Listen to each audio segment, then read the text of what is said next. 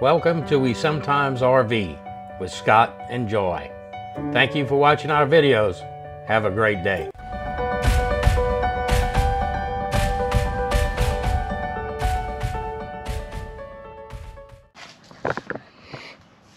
Good morning. I noticed last time I took the boat out that I was getting a little seepage and the bilge pump was kicking on. So what I'm going to do today is I'm going to do it. Change, I don't know if you can see right here. This is a Rite plug, drain plug on my Ranger boat. And so we're going to, and I hope that didn't make too much noise, come down here and change the O-ring on there.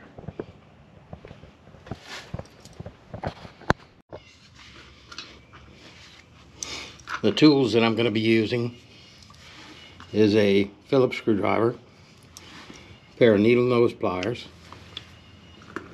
We're going to use some waterproof grease. This is made by Danco, D-A-N-C-O.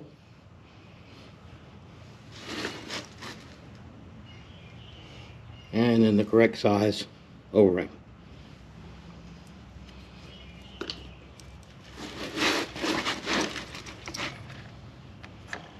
I thought I could just pull that, put the light on there a little bit better. Oh, there we go. See, there's two Phillips screws right here, of course, on the top. So I'm going to have to get a stubby screwdriver. So I'll be right back.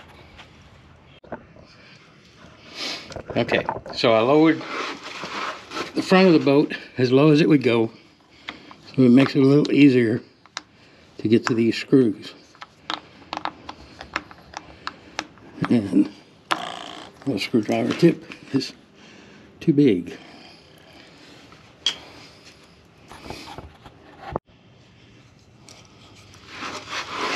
I brought two different options. One, if I can get to it.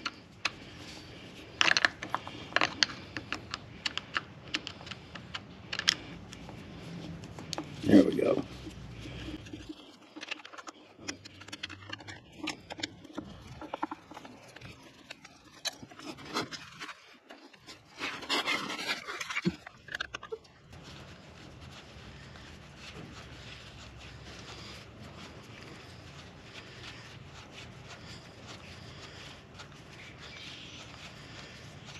Okay. I don't know. There are a lot of videos online that tell you how to install these things, but nothing that tells you how to change this O-ring. And I know that the O-ring, you can't pull it over the front of it, which would be the easiest way, because you'll stretch the new one too much. You need a good tight fit.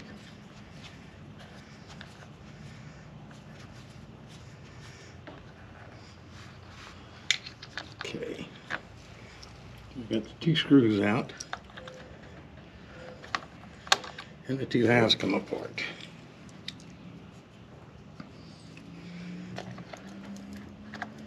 And it only fits in there one way.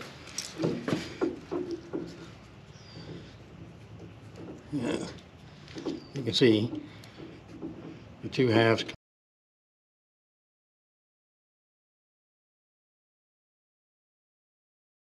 apart, and it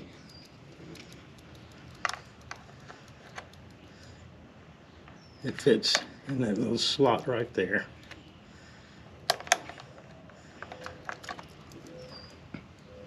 Okay, so now we're gonna change the O-ring.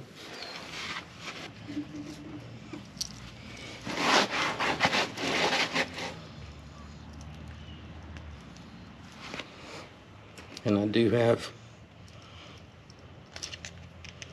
small flat blade screwdriver. Take that old one off. Feels hard, not as pliable as a new one. And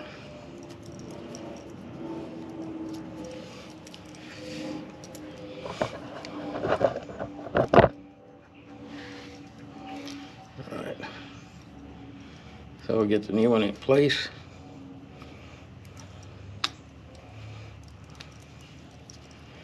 There it is.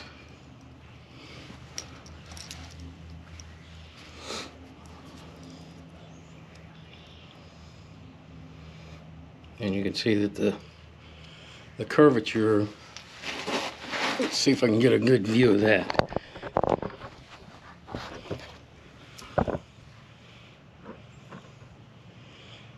I don't know if you can see the curve right around that bottom screw.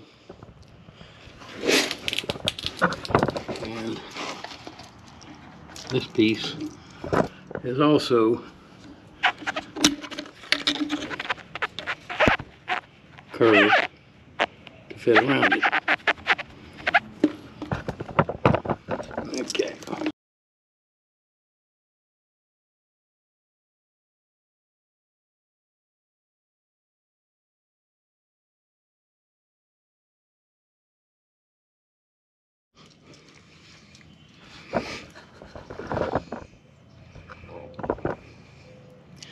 As you can see, I actually removed it from the hull so it would be easier to see. And I should have done that to start off with.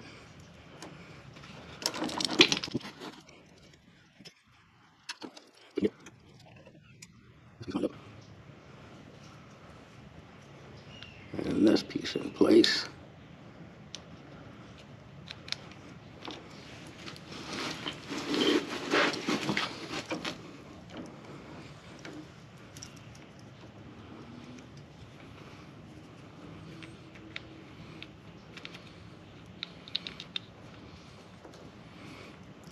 Okay, so we got those pieces lined up, and we'll put the screws back in. I thought for sure there was going to be some silicone behind this piece, but there's only a gasket that holds it in place.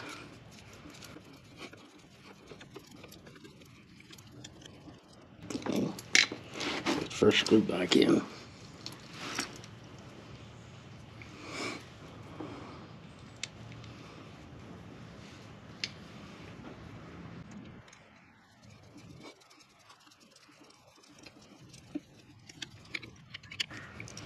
This would have made it a whole lot easier if I'd have started off this way.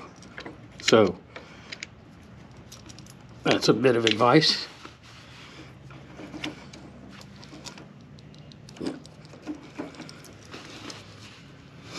So, is to remove it from the boat before you start.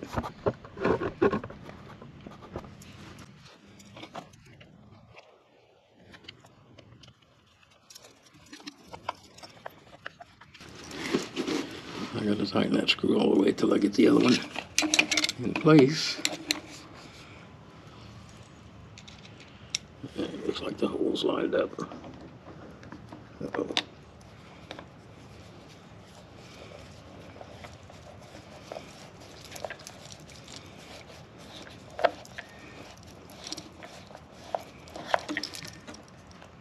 Tighten that one up. Tighten that one up. And then we're going to put a little bit of waterproof grease on the O-ring.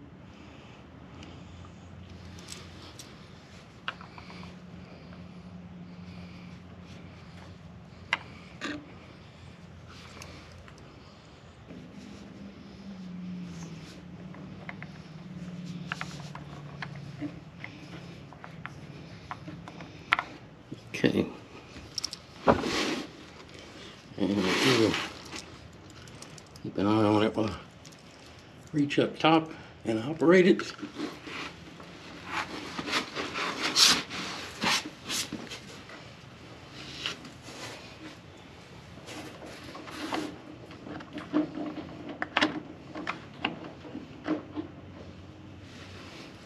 Okay, and it looks like it's sealing well. There's a little bit of click. And hopefully that ends my leaking issue.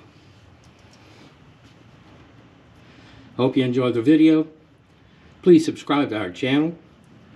Press the notification bell so you get notified when we have new videos coming out. Hit the like button and leave your comments below. Thanks, and have a great day. Hope you enjoyed the video. Please subscribe to our channel. Click the notification bell so you get notified next time we have videos coming out. Leave your comments below and be sure to smash that like button. Thank you. Have a great day. Good morning.